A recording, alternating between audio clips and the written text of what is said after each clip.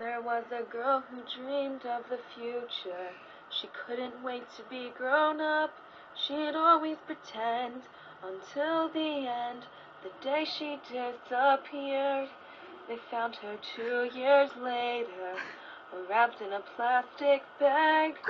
Her body was beaten, she was defeated, but her parents knew somehow she was at peace because she lived each day like a gift. She always treasured the days that she lived. She never wanted anything more. She had it all. She knew life is a gift. Life is a gift. Then a few years later, her mom passed away. But she was living because she was given the knowledge of the little girl. She lived her life to the fullest. She fought for her life each day.